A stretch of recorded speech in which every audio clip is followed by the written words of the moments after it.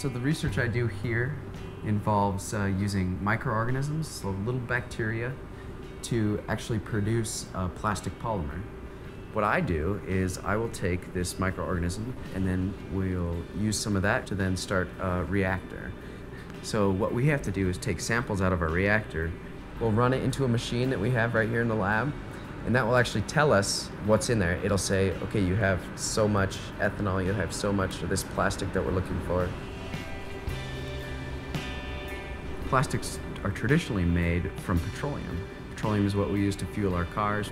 What we want to do is move away from using petroleum to produce plastics and use things like waste plant products.